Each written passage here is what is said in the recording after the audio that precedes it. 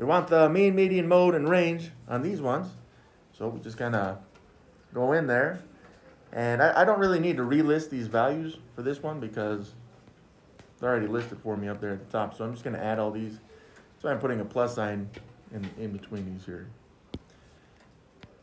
Now, while you're welcome to do this in your head if you'd like. It's a little bit early for me right now, so I'm going to just do it in the calculator.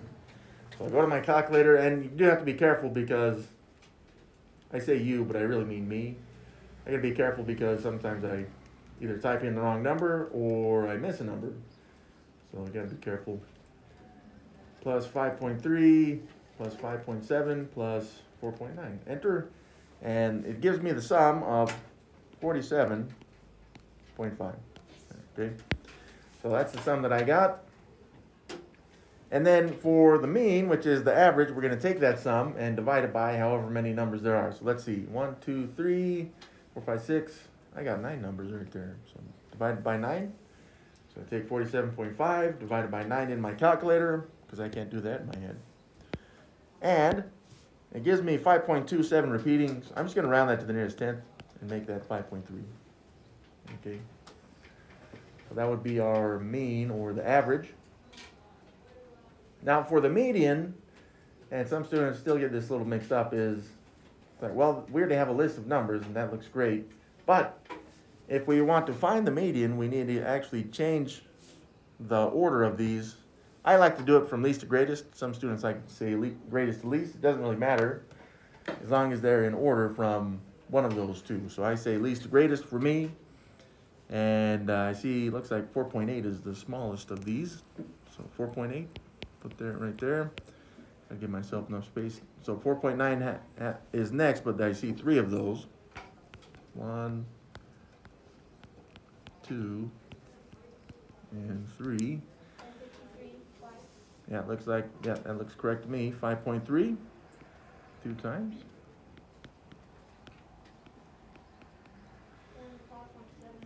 Yeah, twice right there for 5.7. And then 6.0. Now, I was underlining those as we went through them so that I knew that I didn't miss any values, because I say you guys shouldn't do it, but I do it. So that's why I have to make sure that I don't miss any of those. That's how I keep track of them. Some people actually just cross them out either 2. It's up to you, whatever. Okay, so we got to find the middle of these values. So I'd say, let's start, I say if you look at the very ends of the values, because I'm just looking for the middle here. I say this 4.8 kind of matches the 6.0 on the ends. And so I just keep moving inwards. This number kind of matches or cancels out that value. And then this 4.9 with that 5.7. And then this 4.9 with the 5.3. And I'm left with one final number right here in the middle there, 5.3. So that would be considered our median. It's nice when there's one value right in the middle because we don't really have to do any work with it. But again, if there was 2 values right there in the middle, I'd have to add those 2 values and divide by 2, which is an average of 2 values.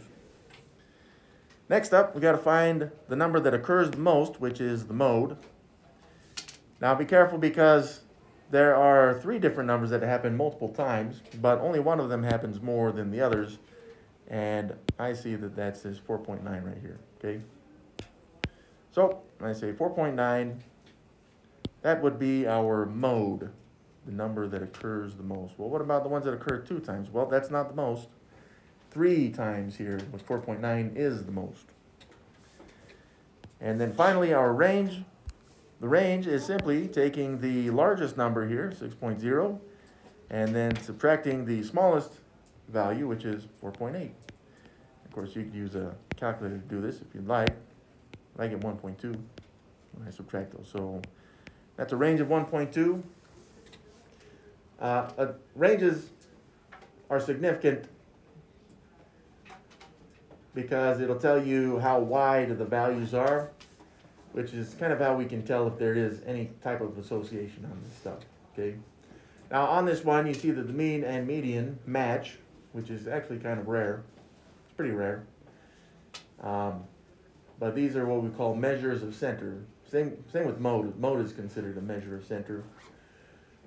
And you can see though that if these values were different, that it would be easy to manipulate people's brains and tell them certain things based on certain values here. Okay?